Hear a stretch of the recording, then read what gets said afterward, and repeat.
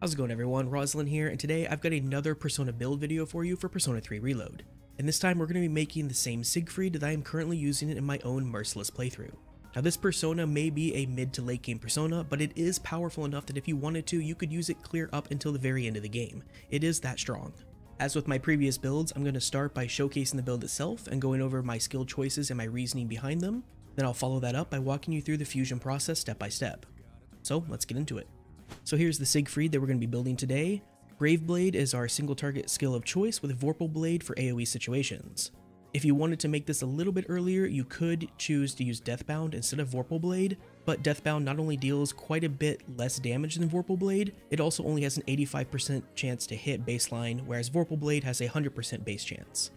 Charge is taken so that we can get that sweet 2.5 times multiplier on our next attack, and Resist Dark shores up Siegfried's only weakness. Next we have Apt Pupil and Crit Rate Amp, which are taken to increase our crit chance and pair very nicely with the innate crit chance that both Brave Blade and Vorpal Blade have. And finally Slash Amp and Slash Boost are there to give us that nice 75% increased damage to all of our slash damage. Now you could also add Crit Rate Boost as well as single target boost to the build, but in doing so you would need to give up 2 of either Vorpal Blade, Charge, or Resist Dark. And while adding those 2 skills to the build would certainly increase its output, the actual increase is pretty minuscule, and not really worth giving up Charge, Vorpal Blade, or even Resist Dark for. So with that explanation of the skills out of the way, let's go ahead and make the Siegfried. Alright, so for this fusion, you're going to need a Decarabia. You're also going to need Anubis. Now Anubis does need to be level 45, as that's when he learns Resist Dark. You can do this by giving him a growth skill card, which will have him learn it passively. You can also find him through Shuffle Time, which will expedite the process. Now you'll notice that mine is only level 40, but still has Resist Dark. This is because my actual Anubis that I use no longer has Resist Dark, and so for demonstration purposes for this video, I refused Anubis and just passed down Resist Dark to him. I hope you don't mind me not wanting to level up Anubis again for this. And then we'll also need a Laxus, a King Frost, and a Jikokutin. Jikokutin does need to be level 34 to learn Slash Boost, but if you want to use a skill card, then it doesn't actually matter. So once that is done, we can fuse the Decarabia and Anubis to make an Uriel. And this is where we'll be getting our Vorpal Blade from. But here we want to pass down the Resist Dark.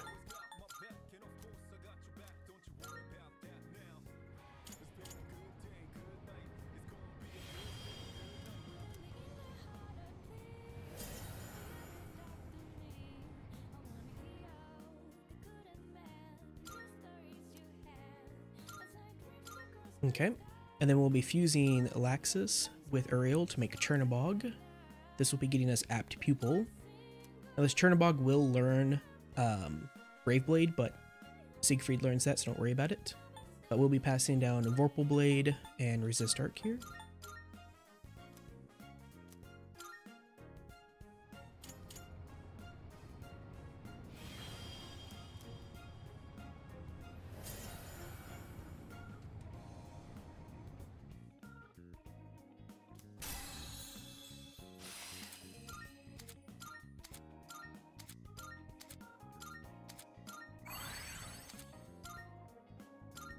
Okay, and then we'll fuse the King Frost and the Jikokutin to make an Oribus, passing down the Slash Boost. If you were using a skill card, you could actually just skip this step and use an Oribus instead, and not worry about this. But this is for people who don't have the Slash Boost skill card or don't want to use one.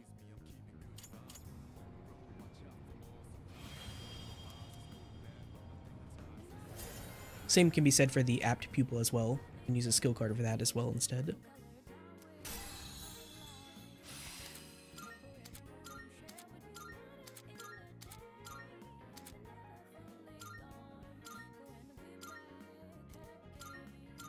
Okay, and then we will fuse the Chernabog and the Oribus to make a Siegfried, and pass down the Tempest Slash, or the Vorpal Blade, Resist Dark, Slash Boost, and Apt Pupil.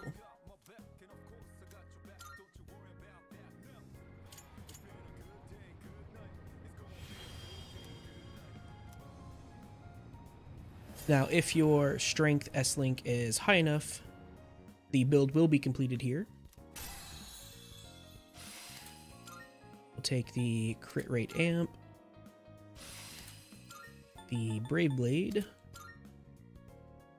And in my case, my strength S-Link is not currently at max, so I do not get the experience to get up to 61 for Slash Amp.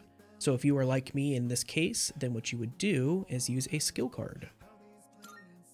So you would come over to your skill cards, ideally use a Growth 3 skill card.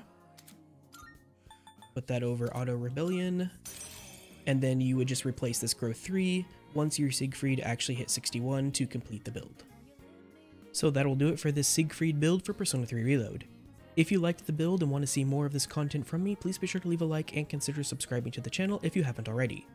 Also, if you have any questions about this video, Persona 3 Reload, or any other game that I cover, feel free to hit me up over on Twitch at twitch.tv/RoslinGaming, or my Discord server, both of which are linked in the video description below. Until next time, take care.